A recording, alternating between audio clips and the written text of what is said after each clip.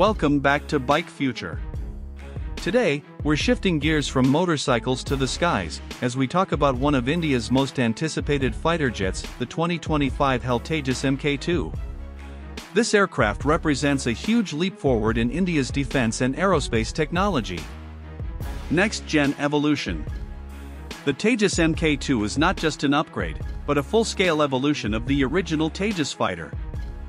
Designed by HAL and DRDO, this aircraft brings more power, better avionics, and advanced combat capabilities to the table. It's a step closer to making India self-reliant in defense manufacturing. Design and performance. The Mk2 is bigger, sleeker, and more capable than the Tejas Mk1. It comes with enhanced payload capacity, greater fuel efficiency, and extended range.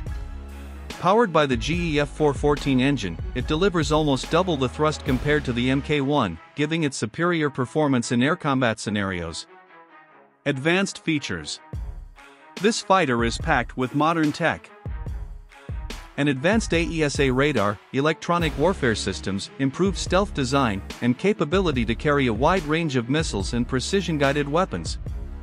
With these upgrades, the Tejas Mk2 is built to compete with some of the best 4.5 generation fighters in the world.